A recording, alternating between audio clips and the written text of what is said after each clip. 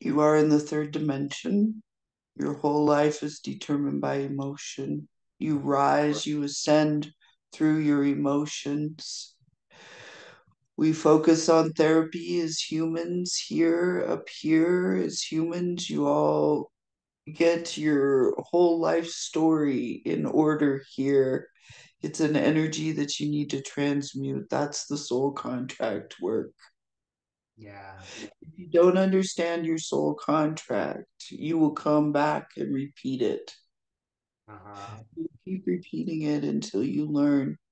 And what you are learning is, what is that energy teaching you about you? What is that energy teaching you about your relationship with yourself? But also, most importantly, what is that energy teaching you about your relationship with spirit?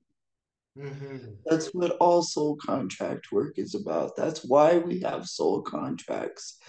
We have these soul contracts in the third dimension Mm-hmm. around emotion.